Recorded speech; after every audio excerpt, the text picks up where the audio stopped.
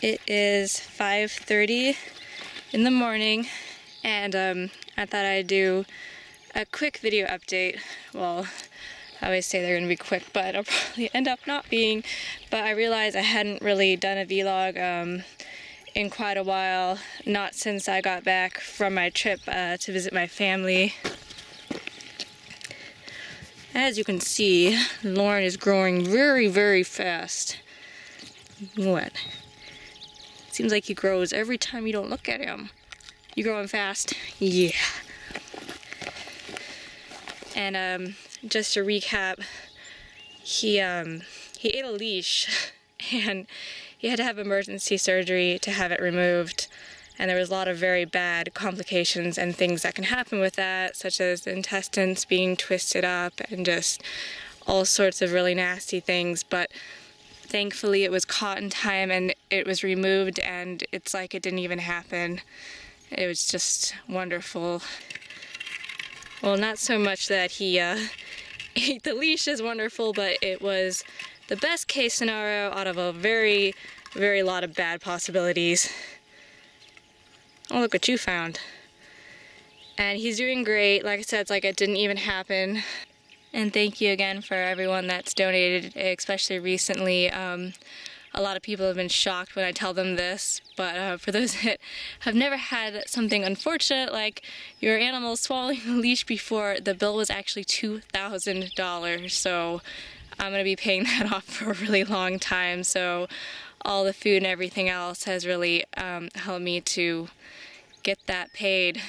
And the clinic deserves it too. I mean, they saved his life. And he's just such a happy, happy little guy. One of the questions I've been asked a lot recently is if Lauren gets along with the other animals, especially in regards to Chombi. And yeah, he gets along great with the other dogs. I think a lot of people wonder specifically Chombi because she is a livestock guardian dog meant to keep animals like Lauren away from the sheep and kind of not around her territory, but I think with proper introduction she kind of gets it, yeah, that Lauren is part of the family and isn't a threat. But okay, let's go check out some of the other animals, and I'll just show you how they've been doing during our fall/summer monsoon season. Lauren!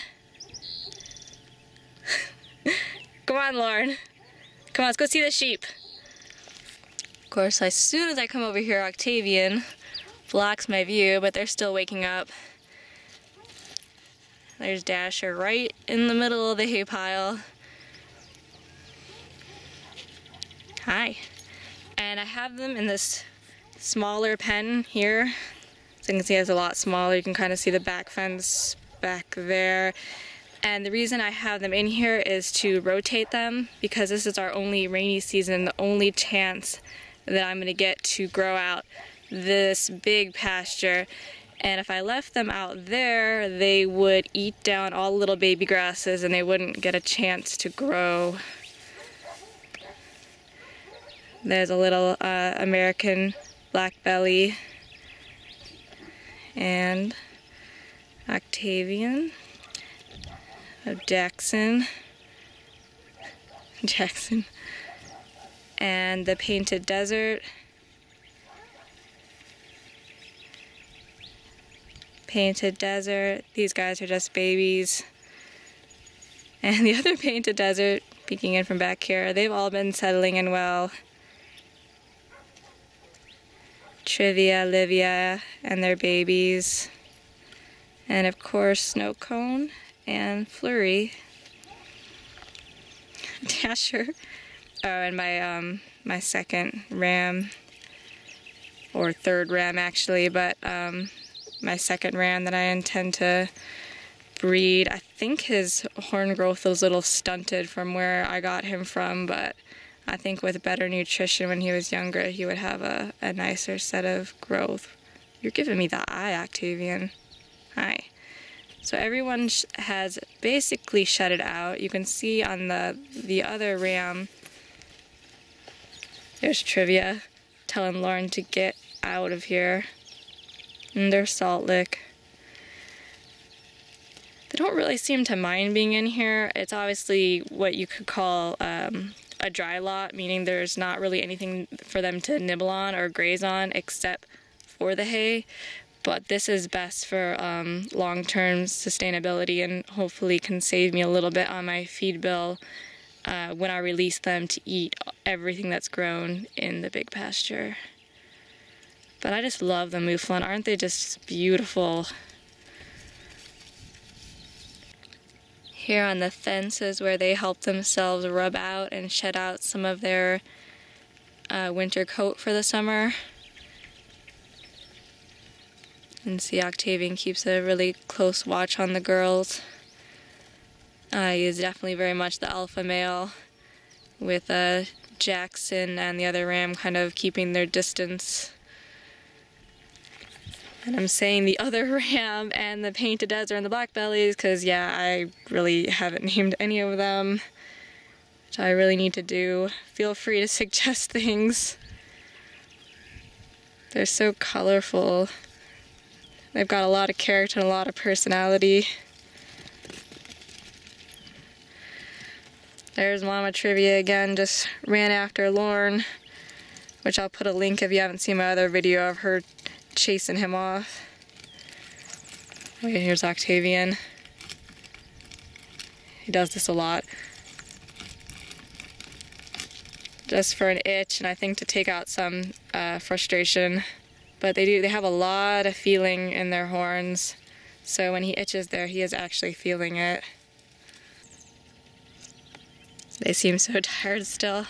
But okay, let's say hi to Sniper, Kabul, and Fig, who are just over here because they're next door neighbors. Sniper is basically at maturity. She might get a little bit bigger, but this is about the extent of her. She might bulk up a little bit more. She is definitely a she, 100% for sure. Right, Sniper? Yeah. And if you've been watching a while, you know what happened with the friend that we brought over to her. And thank you for those donations, and for those that donated, I've almost got enough feathers to send you. I think I'm missing maybe like 3 more. I have to look. So those are going to go out in the next week or 2. And I still have that money saved away. It looks like we're going to have to wait till next season just because of the bad timing with Lorne's surgery taking up so much time, because I was in the Midwest longer than I expected. I kind of missed the optimum time to get chicks, and it looks like we're going to have to get chicks because they just do not get acclimated to new environments very easily. So next season I'll be getting a few more chicks, and like I've mentioned so many times before, the survival rate on the chicks is usually very low. It is very, very, very unusual that More and Sniper both made it to maturity, with More only passing because of his genetic defect. Oh, did you hear that? I don't know if you heard that, but that was Kabul. Hold on, listen, maybe she'll do it again. Now that booming noise means that Kabul is a female, which I suspected that since she hatched, and you can see how much bluer. Is she gonna do it? No. We can see how much bluer her neck is. My throat is dry from talking so much. And if she turn around, you can see how much more of a mantle, or the front part of her feathers are much thicker. And Fig is just, Sniper, get away from my camera. Sniper just shot my camera. Okay, but you can see Fig is just smaller, less blue, and he's not making a booming noise, so that makes him a male, and Sniper is a female. I mean, Kabul is a female. Get out of here, you are distracting me, Sniper. Sniper's favorite thing is to snipe cameras. I'm trying to give them a second more to see if... Oh, did you hear that? That was from deep in Kabul's throat, that noise. Yes, it's the coolest thing.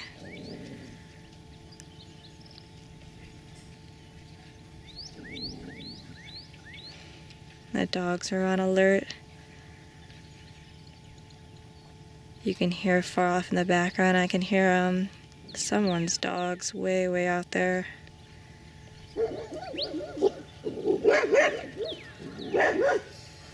Whatever it is not something I can see. We can go check it out.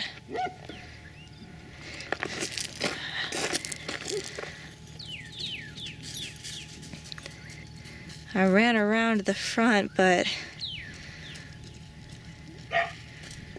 not sure what it is.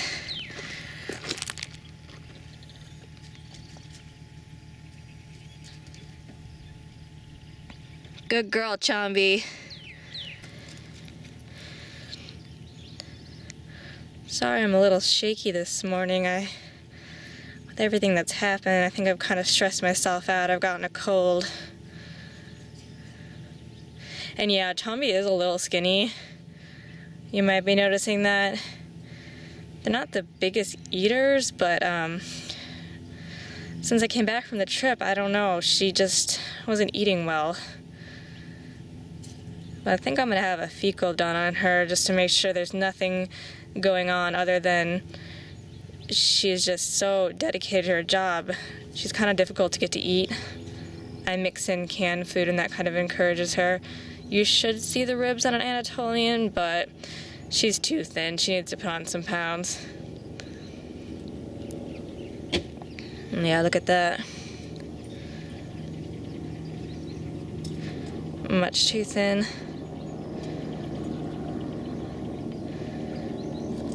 I wonder if whatever that is what Chomby saw. Actually sounds like a helicopter. Where is it? Oh, there it is.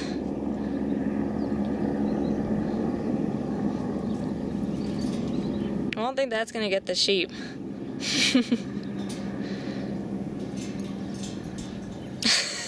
Chomby's like, what the?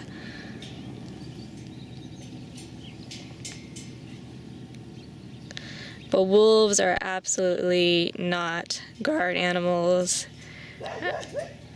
I mean, Lauren is like, you handle that. Rather watch from a distance. She took off again. It's something from across that way. Let's go and see if we can get closer. That's my neighbor leaving, probably for work. I don't think that's what she saw. I think it might have been one of those dogs, but I think she did her job and she scared them off. I don't know if it's just me, my camera's not focusing well this morning. Meanwhile, Sniper's eating breakfast. I feed them every morning as soon as the sun comes up.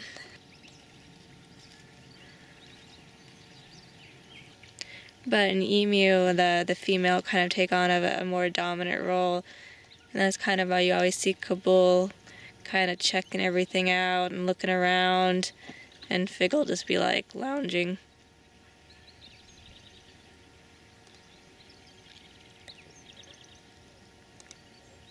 My babies have finally matured.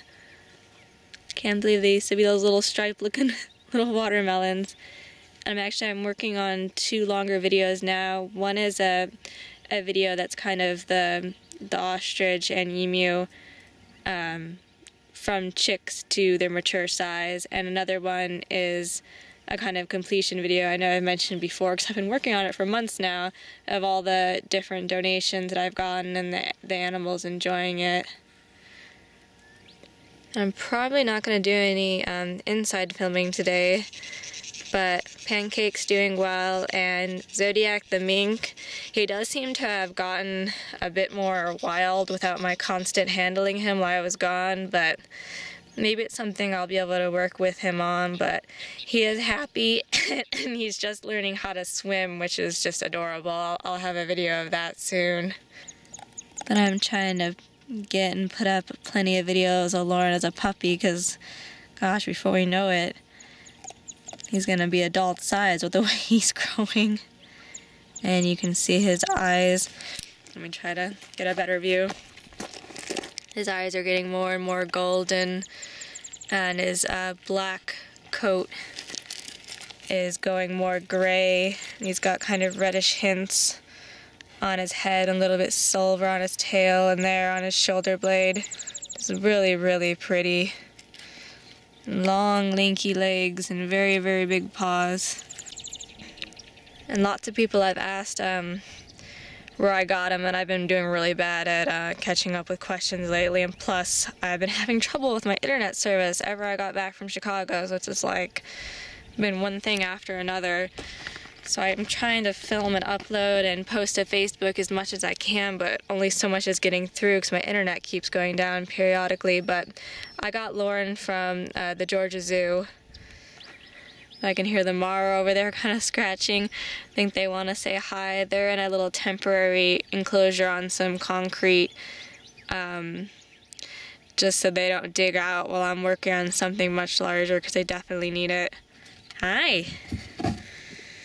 You've gotten so big. This is the female, and no, I have not named either one of them, so I'm very, very much welcome to suggestions at this point.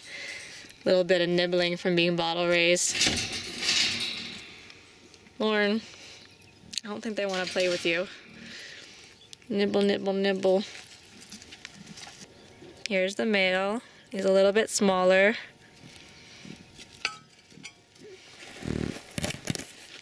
And they're just buddies. They do everything together.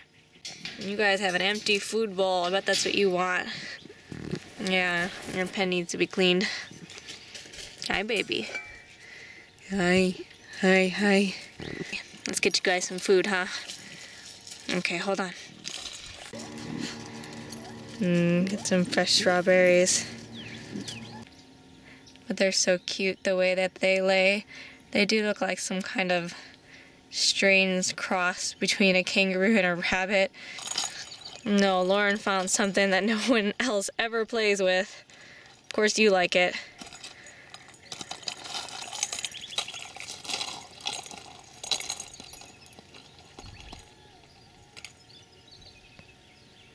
What was that?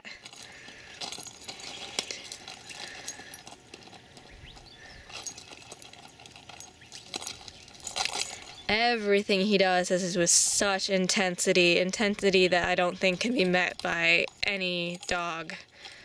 It's intense, intense, intense.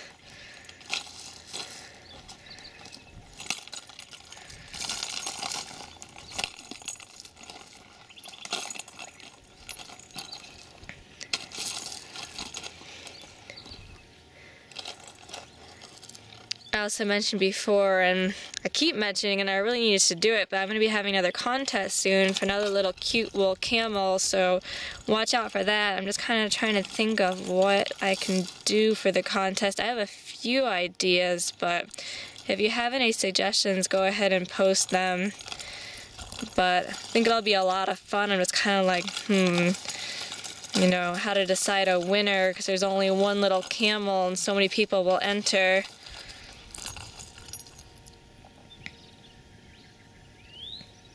Is that it? Bored very, very easily, distracted very, very easily. I'd have just like a super dog. Very food motivated, food aggressive / protective, a lot of food guarding, a lot of everything guarding, just resource guarding in general. And here's a donation I just picked up. Thank you, Ronald. Lauren's just gonna help himself. I better get this inside.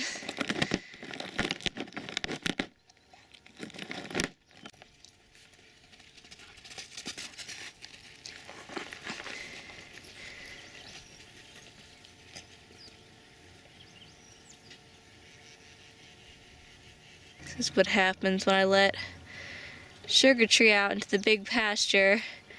She just runs and she checks and inspects every little corner of the perimeter of the fence, and she has a kind of a system or pattern of doing it.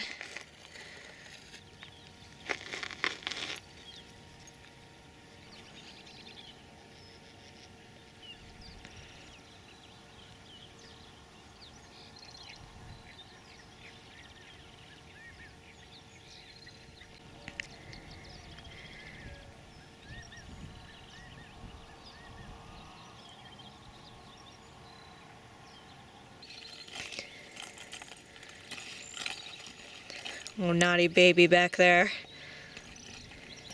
Yeah, they worked on knocking the fence down while I was gone, and the reason he can reach over there is because the electric wire is not going across the top of the gate. I gotta fix that when I'm done filming. This is baby in a summer coat. Where is Nessie?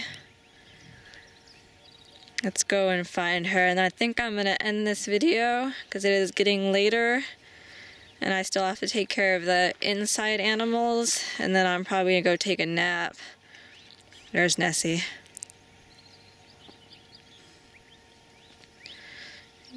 Her summer coat's nice and smooth.